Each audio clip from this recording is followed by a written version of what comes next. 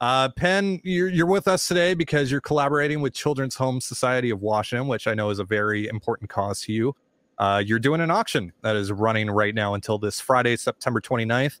So tell us a bit more about that and why you chose to work with CHSW.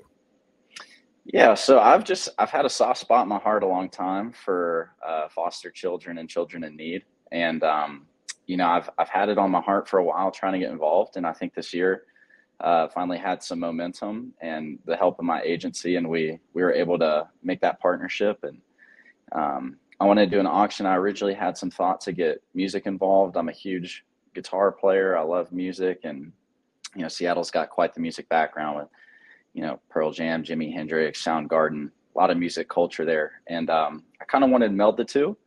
And this year, being the first run at it, we're going to try and incorporate the music later on.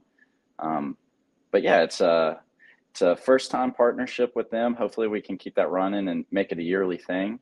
But we're super excited. We've gotten a lot of good traction so far, and it's been a joy to work with their team. They've been wonderful, and it's a great cause. We're going to get some good supplies and help to some people in need, and help out some of the kids in underserved communities in the greater Seattle area. That's awesome. That's awesome. So some of the items up for auction include a couple of your gloves, some cleats from guys like Julio and JP, even a Cal Raleigh bat, all of which are autographed, of course. What's your favorite thing you got listed on there? I'm curious. I mean, they're all great items. I think guys gave what they could and what they were willing to put up for the auction. The gloves of mine were kind of a little outlandish. I got some funny looks in the bullpen, bringing out some crazy colors and everything, but I wanted to make sure that they were game used and authentic and everything like that.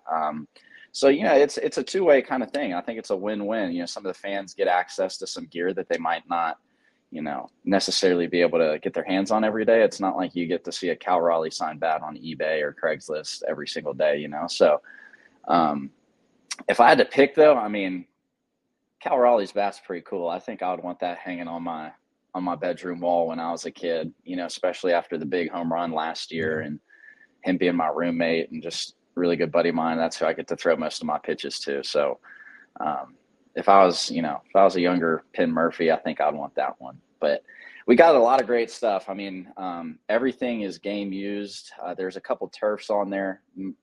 Guys aren't necessarily playing in tennis shoes, but everything there, you can see the dirt stains. Cal's bat is crispy, brand new. That's the only one. But everything there, my belt even. We tried to scrap together some fun stuff for the fans. So yeah, I love the green glove. Green glove is sick. That's mint. Yeah, the mint glove. Yeah, it's sick. I like it. That's the one that got some funny looks. Like, dang, Penn, you're really going for it there, huh? But yeah, I got 44 gloves. They've been on the hands of a lot of pro guys, especially pitchers. They were excellent to work with. They're fantastic. I love the gloves too. A lot of times pitchers' gloves, it's kind of just how big can you get away with to hide the ball, and it's our job isn't catching the baseball so much, but 44 gloves makes a really dang good baseball glove. And they got a lot of cool customizable options. So at the beginning of the year, I tried to spruce it up a little bit, make it attractive to the fans, because I knew that I wanted to run this auction and get that going.